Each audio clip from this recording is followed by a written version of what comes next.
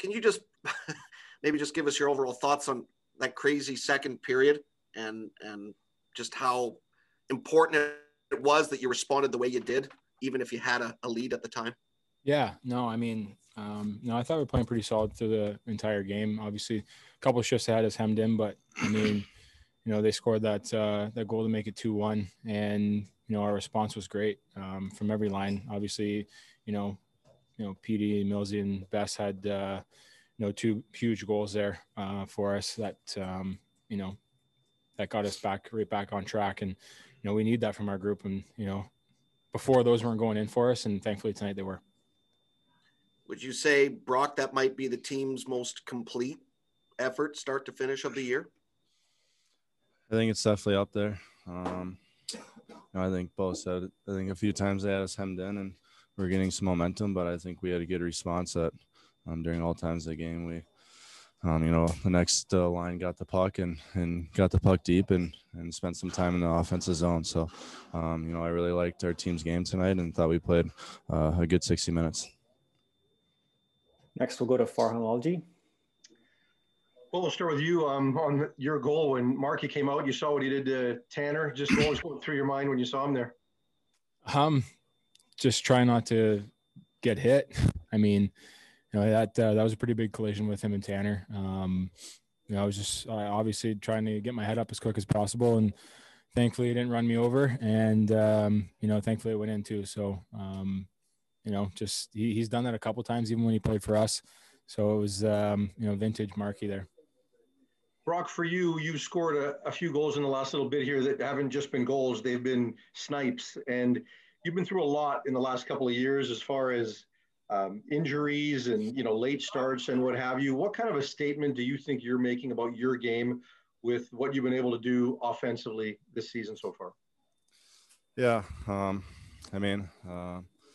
Personally, I thought, last season, I think I've said it a lot where I learned a lot, and it was a fresh start to this year, and I'm feeling good. My whole body's feeling good, but it's a team game, and I think I said a couple of interviews ago that I'd like to score when our team's winning, and it feels so much better when you do that, and just for our team to play a complete game tonight, it's huge for us, and I think over these last couple of games, we got a lot of momentum. We just need to keep it going now. Next up, we'll go to Ian McIntyre. Well, do you think you guys got over some kind of hurdle tonight, to have a outburst?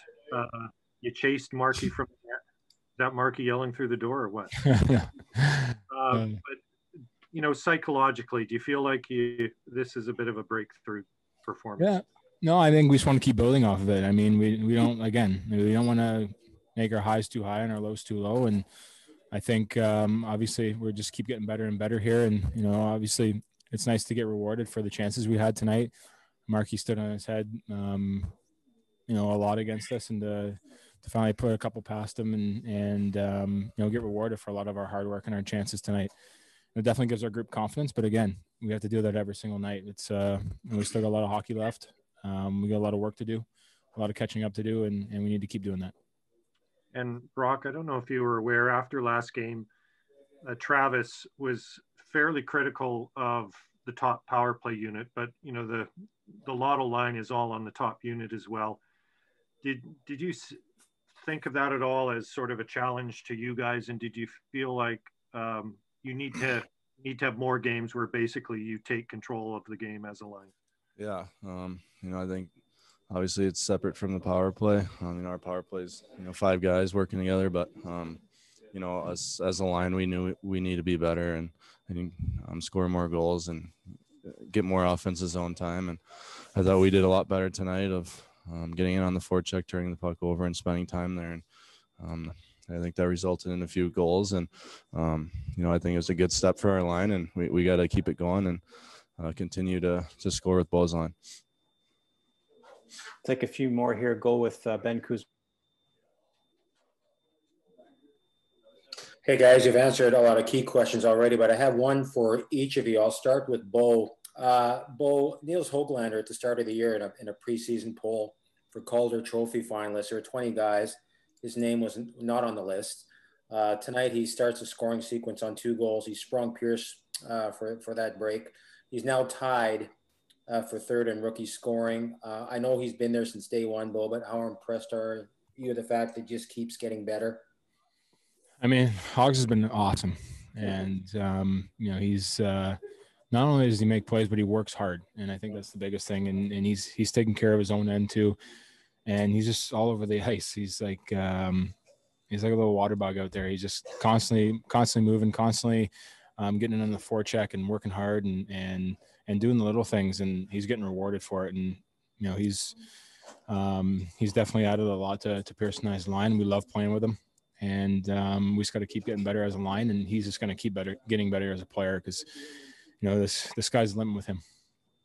One for you, Brock. JT's been under a lot of scrutiny here because when you lead the team in scoring last year, there's going to be a lot of attention. He was a key part, obviously, to that response in the second period. And his goals seem to be that one element on your line that's there that a lot of people don't talk about, how well JT can actually shoot the puck and ring in that one off the post tonight. Yeah, I mean, I think personally JT is still having a phenomenal year.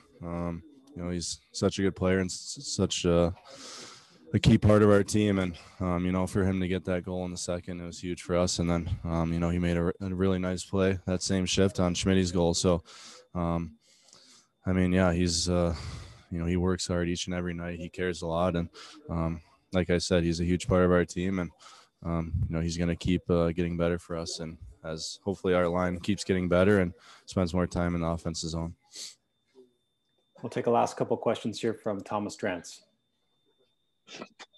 Bo, I just want to ask you about the start to the game. When you get double shifted right out the gate like that, do you know ahead of time or do you just feel the tap on your back after the Pettersson line takes their shift? How does that work? And obviously it paid off tonight.